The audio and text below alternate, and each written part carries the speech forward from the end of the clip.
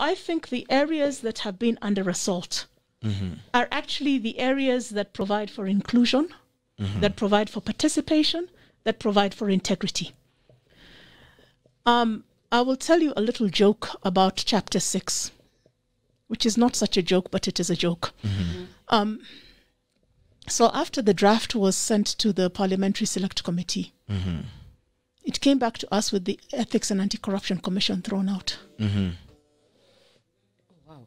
Okay. Now, the Ethics and Anti-Corruption Commission, under the old, under the GHAI draft and under the proposed new constitution, and under the BOMAS draft, you will see the EACC in all three of the mother documents of the Constitution of Kenya. And it is a very important commission because it is the Chapter 6 commission. So it is the same one whereby if whether appointed or elected leaders, state officers violate the Constitution, it is through the EACC that they are supposed to be disciplined. Wow. The EACC is meant to be the guardian of Chapter 6. So it was very curious that particular commission had been thrown out.